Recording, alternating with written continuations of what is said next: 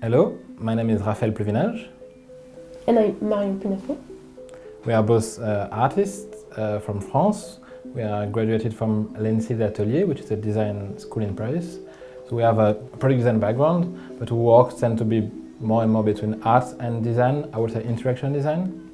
And we are here invited for the Te Ataata Residency for the creative technology.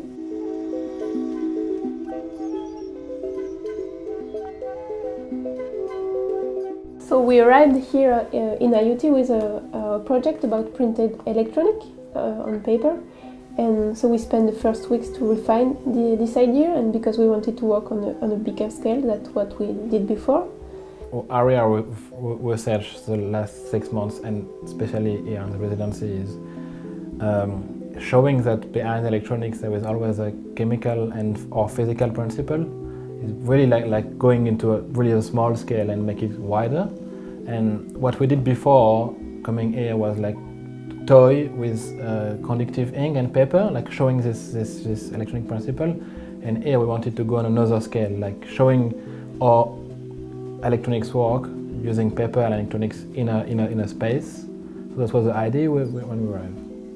It's very precious the time we have here for the residency because we are fully dedicated to our project. And we also found that here there is a lot of students, of staff that are also interested in the field where we are. So it's also nice to learn from them, and they can learn from how we work also. People from Colab help us a lot to do that.